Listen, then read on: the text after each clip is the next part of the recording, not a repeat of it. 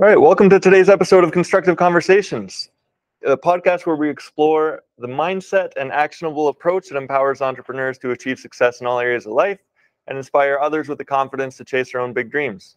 The reason I do this podcast is because 10 years ago, I wanted to start a business, but I had no idea where to start and no role models to follow. So the goal is to provide inspiration for new entrepreneurs and provide fuel for those who are already doing it. Our guest today is Michelle Murphy, the talented principal designer and owner of Michelle Murphy Interior Design in Calgary. With over a decade of experience, Michelle has built a reputation for creating beautiful, functional spaces tailored to her clients' needs. MMID offers a range of services from full-service interior design to e-design, making it accessible to clients locally and across North America.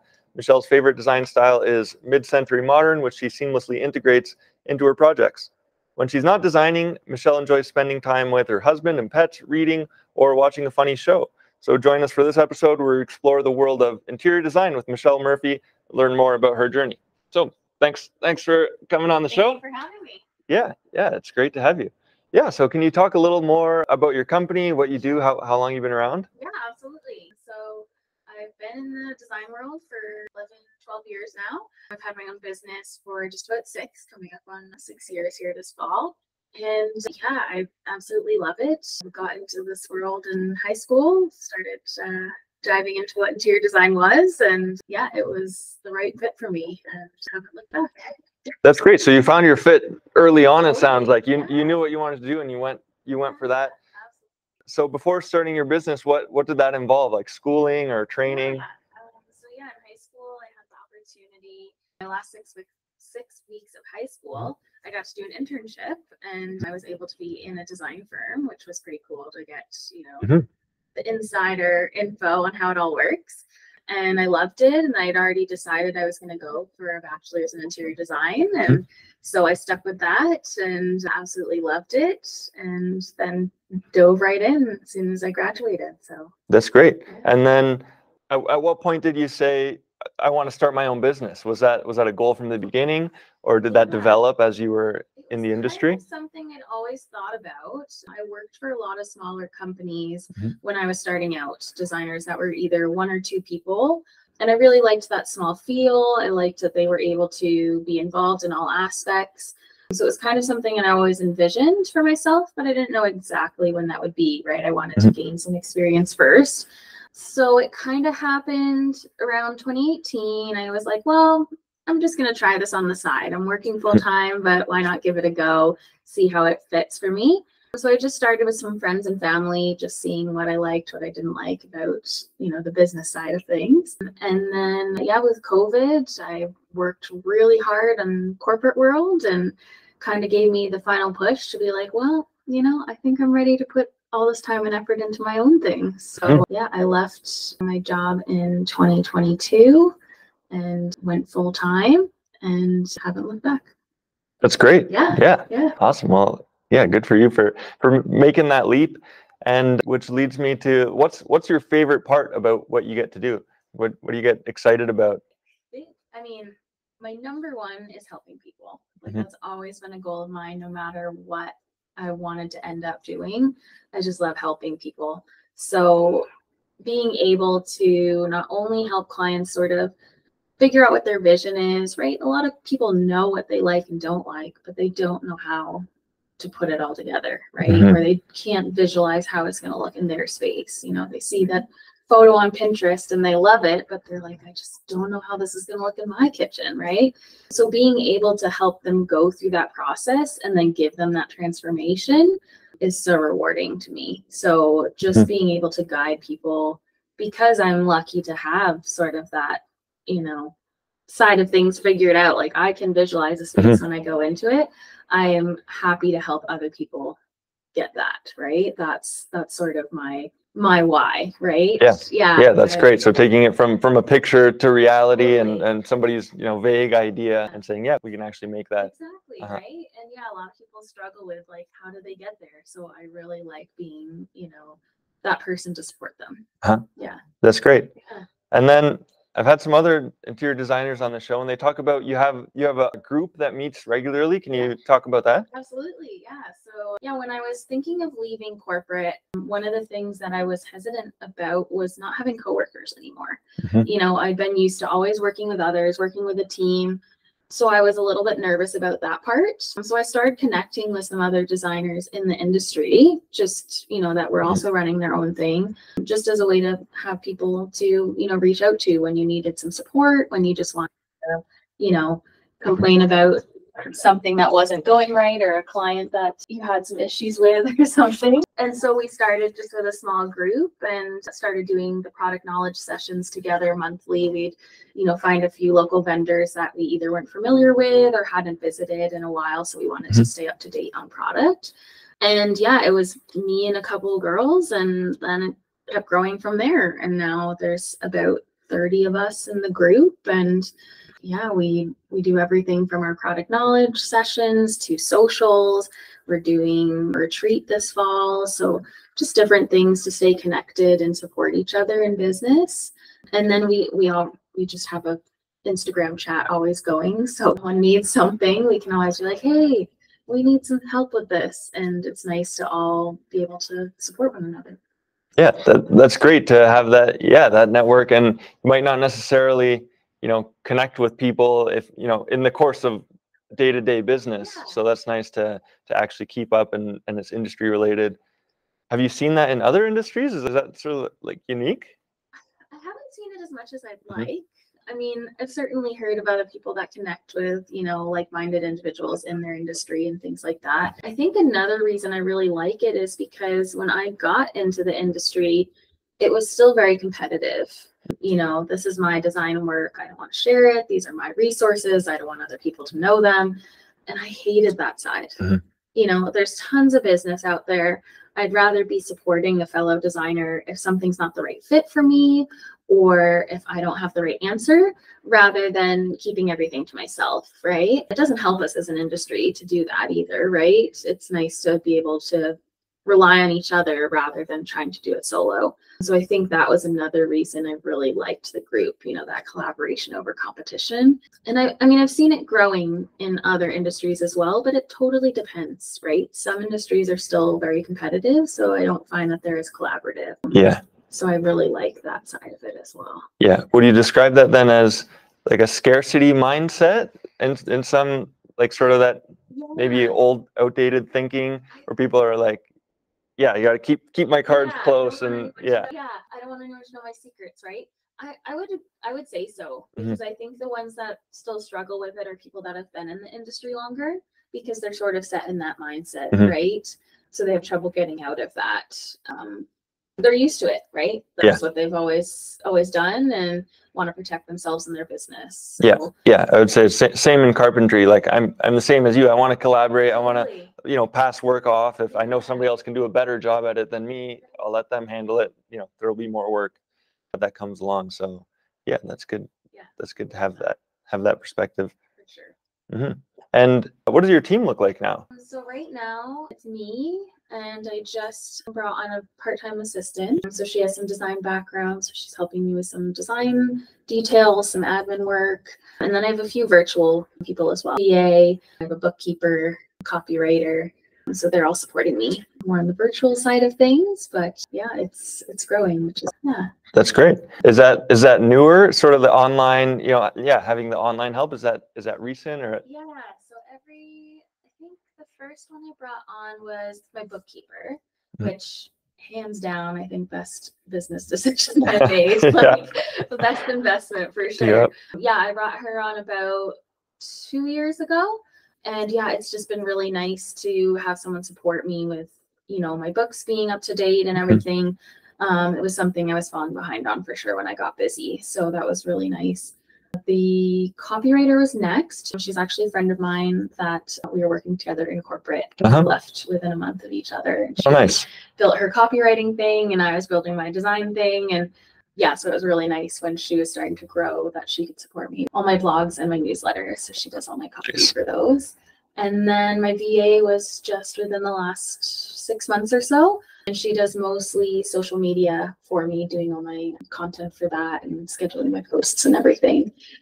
So kind of a good little network of people to support me. Yeah. It's awesome. That's great. Yeah. So can you walk through what does a typical day in the life or maybe a typical project look like for you in the life of an interior designer? Typical day, gosh, typical day is a hard one. So maybe typical project is easier. Yeah. Every day is different. Yeah, typical project, I'd say, I mean, every project, no matter sort of the size or what the scope is, I'll start with meeting the client, seeing the space, walking through their goals, what they're hoping to use the space for, what works, what doesn't work in the space, likes, dislikes, kind of narrow down to, okay, what are we trying to accomplish here and what is the aesthetic, right? So sort of those two main pieces, the function and the look.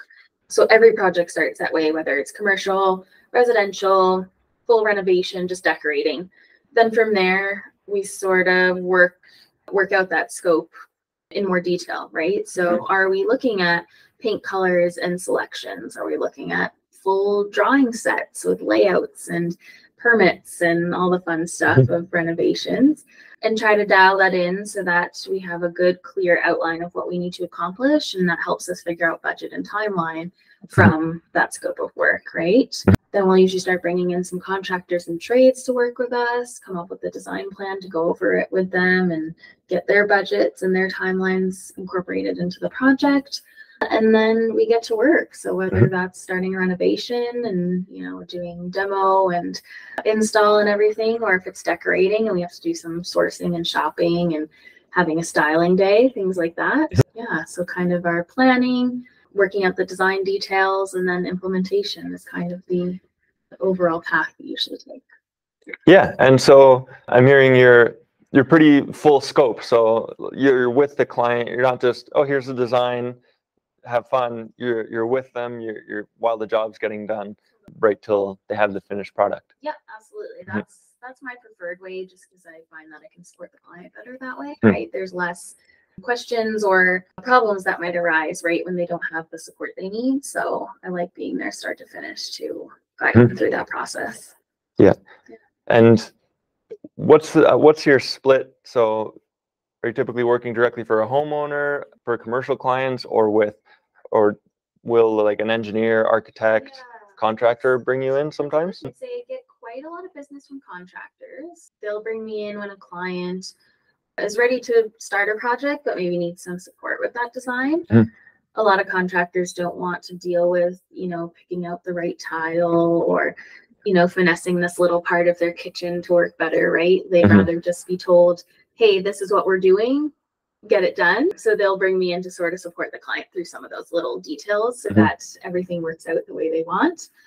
And then, yeah, like I'd say that's a good chunk of my business, probably almost 50% is contractors bringing me in on their jobs. Then the other 50% is sort of a mix of homeowners directly. I do a little bit of commercial, pretty small, probably only one project a year commercially. And then some consulting usually on the side as well. So I usually do that for past clients. So if we've, you know, finished up a project in the past and they just want to deal with, you know, a bedroom now or something, then we can do some more consulting to work out those details and yeah, go from there. And I saw on your website you offer some digital design work, so that can be remote, sort of anywhere. Yeah, which is interesting. I didn't know. It didn't occur to me. You know, designers can design from anywhere, really. For sure. Yeah, that's something I started offering when I kind of started my own business, because I'm from the States originally. So I have a lot of friends and family there. And once they knew I was getting more into my own thing, some of them were interested in it, but it wasn't really something favorable to be traveling down there to support them, right? It just didn't really make sense. So I started doing things virtually for them, right? Just doing a video call and they'd send me some information and I work on it for them and send it back through email. So I'd always offered it, but unless it was someone that knew me, I wasn't really pushing the service.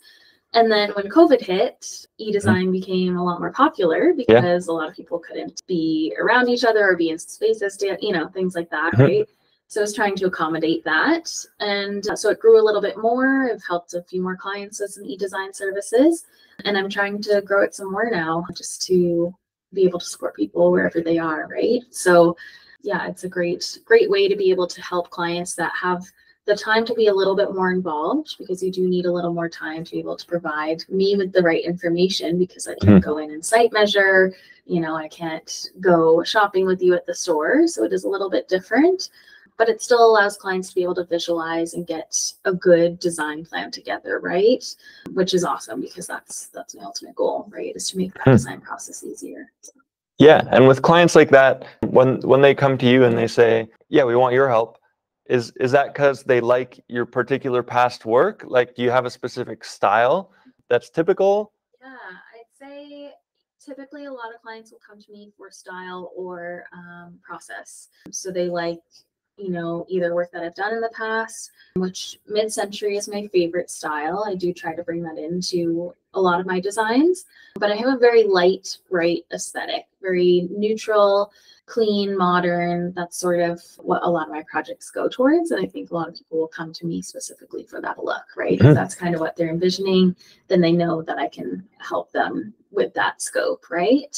And then, the process, sort of having that start to finish, a lot of clients will come to me for that, right? They know that they need the support. They don't have the time. They don't have the know-how to do that renovation process on their own, right? So they reach out to someone that can support them. So yeah, definitely. That makes sense. Yeah. Awesome. And then the other question, which going back to earlier, are your parents in the industry? Like, did you have any sort of influences that got you involved? Are they business entrepreneurs? My parents worked corporate and still do, and my mom was a dental hygienist and still works in that world, so definitely very different than interior design. Yeah. And my dad is in IT, so again, very different world. I didn't have interest in either of those areas, so I knew that right away. But yeah, in high school, I finally had my own room. I had shared with my sister for my whole life. And so when I finally got my own room, I was excited to make it my own. And my dad helped me paint and, do everything that I wanted.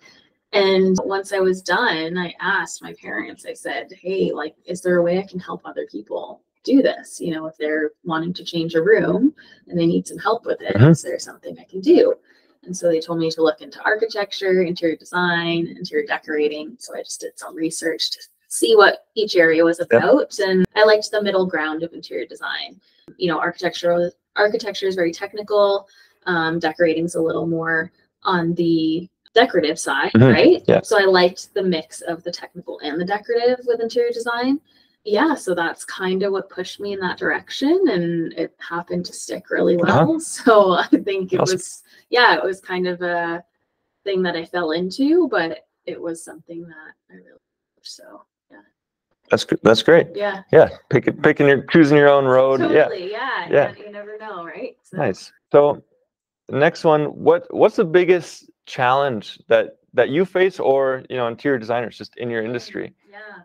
I think for me, and probably for most designers that I know as well, is there are a lot of moving parts. There's a lot that goes into a design, and I think a lot of people don't realize probably what that whole process looks like, especially when HGTV makes it look so easy, overnight you can renovate your whole kitchen, right? And so there's a lot of moving parts. It takes a lot of time. I think that it's not that people don't appreciate the amount of time and effort that some of it takes. I think it's the know-how, right? Like, there's nothing out there that if you haven't done a renovation, you don't know what that process looks like, right? Yeah, so there's no expectations really. Right? Yeah, or they have the HGTV expectation. Right? Oh, you can do this in a weekend. Yeah. Quick, and it costs like $5,000. And it's like, well, so I think, that education component is really important, because I think that's one of the hardest parts, is a lot of people just don't know what they don't know, right? If they've never done it before, they've never dealt with anything in this industry, there's a lot that goes on, right? So I think, being mindful of the fact that we need to educate our clients and the people we work with so that they understand what the process is like. Yeah, and you mentioned you have blog and newsletter, and you're on social media. So is that part of it, educating the clients? Absolutely, yeah. I do 2 blogs a month, and I try to make them informative, right? So whether it's something about, like I do some that are specifically geared towards e-design, because a lot of people don't know what e-design is, right? So just trying to help them understand what that process looks like versus, the true interior design process, right? And then I'll have things like, okay, what are the different design styles? Because a lot of people don't know, what is what, right? They'll hear someone talking about mid-century and they're like, I don't know, is that just lots of wood, right? What does that mean, right? So I'll try to educate them a little bit on those things. And then, like some of the process, right? Like I have a few blogs that are just walking through the renovation process and how a designer fits in, how a contractor fits in, various trades, right? So that they sort of understand all those components that they may not be used to. Right? So. Yeah, and tying that back to when you said, so there's all the moving parts. Yeah, what sort of strategies do you have to, to manage all the moving parts to make that work? So sometimes it's, you go with the flow and hope it works. But no, I do try to have sort of my steps in place, like my process in place, so that I know what step I'm at and what has to be done at that phase, right? So I have spreadsheets going all the time for every project, showing where we're at, what we're doing next. And it kind of just keeps things on track a bit better. I also try to do client follow-up emails to keep them on track with where we're at in the process, right? So that they don't feel that they don't know what's going on in either, as well as making sure just communication with everyone involved is really smooth, right? So contractors, trades, anyone that's working on the job, make sure that everyone is on the same page, and that keeps things going a bit smoother and hopefully keeps those moving parts, absolutely, good order. Yeah. And I've heard from a lot of customers, and they'll just hire a contractor, and the contractor isn't necessarily great at communication. So then that's when they feel like they don't know what's going on and they're left out.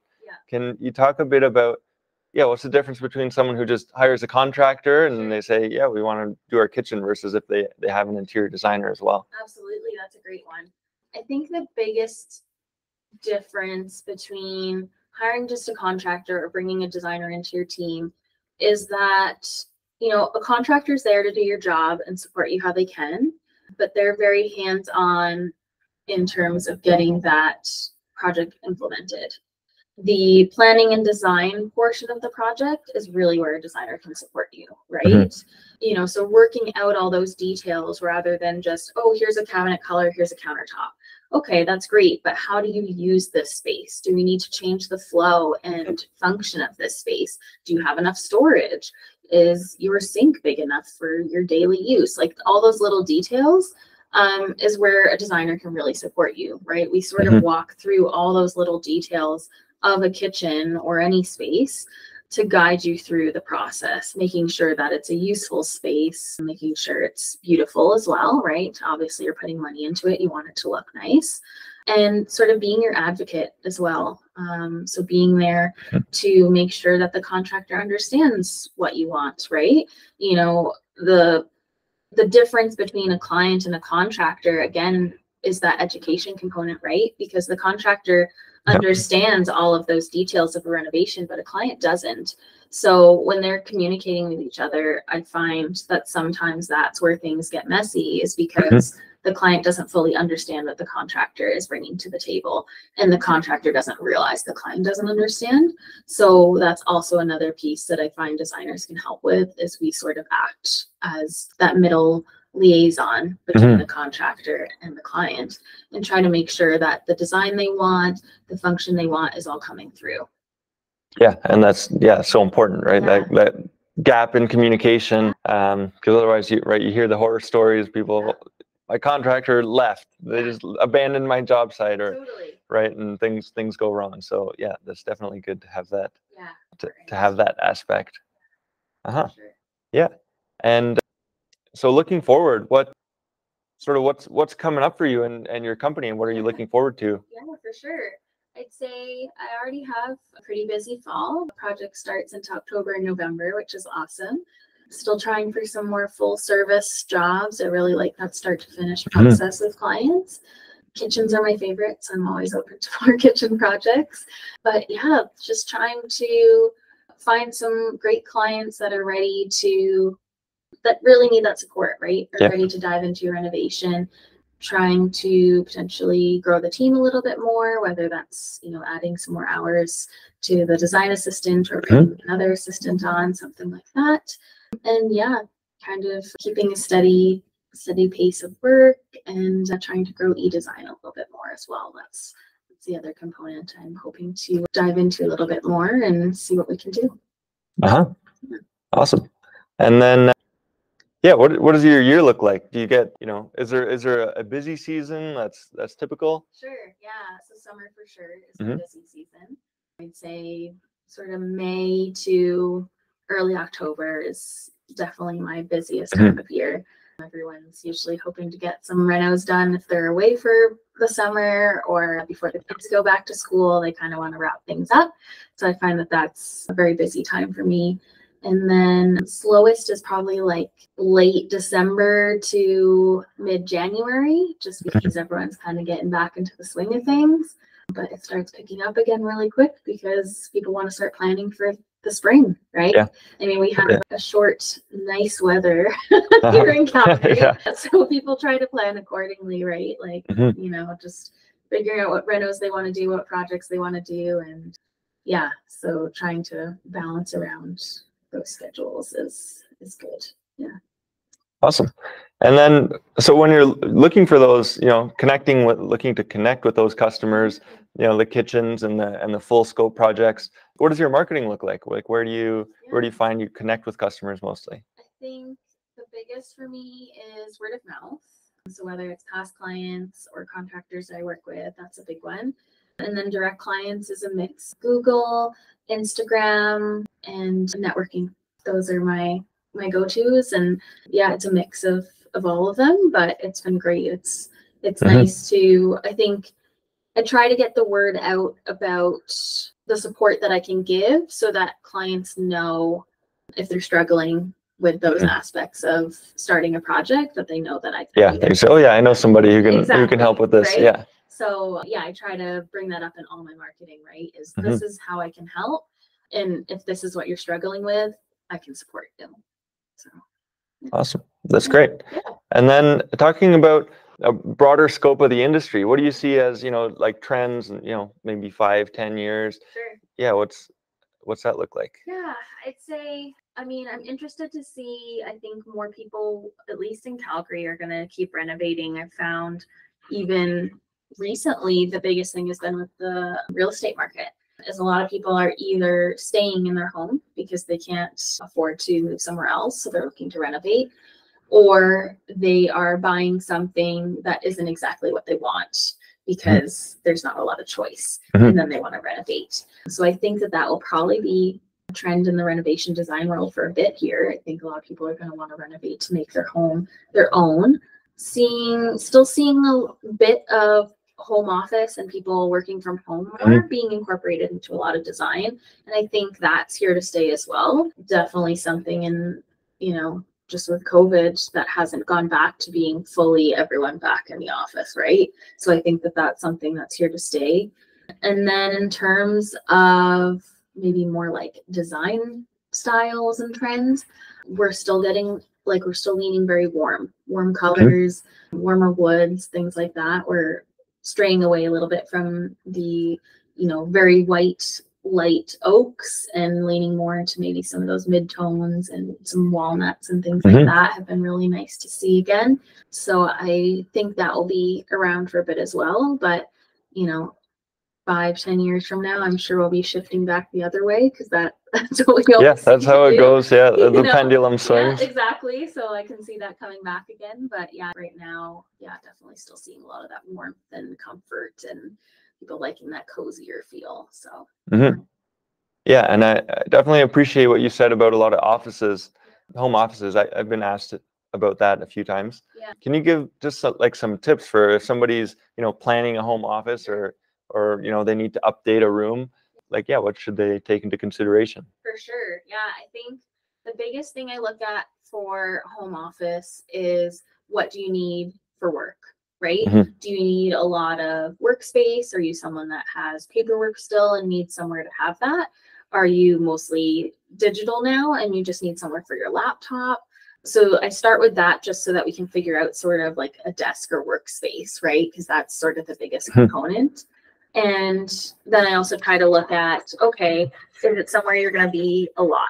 Like, do you work from home most of the time and only go into the office occasionally? Or is it the opposite, that you're in the office most of the time and just come home, you know, maybe for an afternoon or two a week, right? Because then we can look at ergonomics of it too, right? Do we want to have some monitors on adjustable arms so that, you know, you can set up your laptop and work here for an extended time without being in a bad posture or, you know, just not being comfortable. So I kind of ask some of those key questions to figure out how the client works and what they need from the space. And then a couple aspects I like to bring in are, if you have the opportunity for a space with a window, that's great. Natural light really is nice for productivity, for just feeling, you know, like a nice environment. And whether you can have the window or not, I also say to bring in plants. And it's kind of that natural feel, feels more comforting. If they're real, obviously you're getting fresher air, which is awesome. If you don't have the opportunity for real, faux is still a great way to bring in some plants because you're still getting the textures and natural feel from them. So those are some of the elements I like to bring in. And then the last component is trying to help a little bit with organization. So trying to keep it more clutter-free, somewhere you can focus and be productive. You know, try not to have the kids' toys in there and things like that, right? Try to make it your office space, somewhere that you can function. Yeah, like dedicated. Yeah, so it's actually focused. Yeah, for one purpose. Sure. Yeah, absolutely. Yeah, consulting with a client right now, and she needs a home office space, and she also wants it to be somewhere that's just for her to relax. So we're also incorporating her yoga space in there. So it's kind of like making it a nice Zen feel, figuring out what she needed for the work side, but also sort of the relaxing side. So she'll have a nice armchair that she can read in and somewhere to just relax and unwind. So, yeah. Do you see that as a trend? Because that just made me think. I went to visit my mom, and she took where I used to have my office at her house, and now that's her yoga area. Is that? Yeah. Do you see that as a trend? I could see that coming up more because I think the other aspect, whether design related or not, is a lot of people are bringing a lot more of that into their life.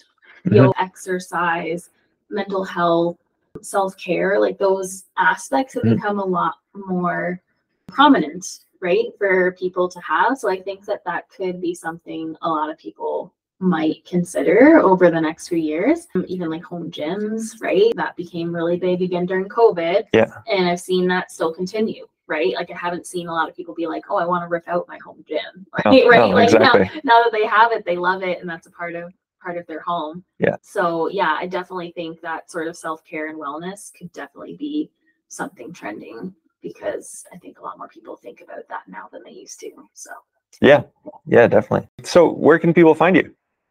People can find me on my website, which is just MMID.ca.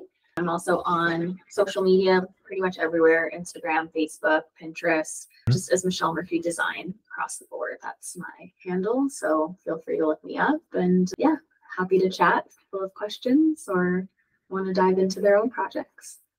Great. Well, thanks. I appreciate you coming on the show. It's great chatting with you. Yeah. Awesome. Thank you. Thanks.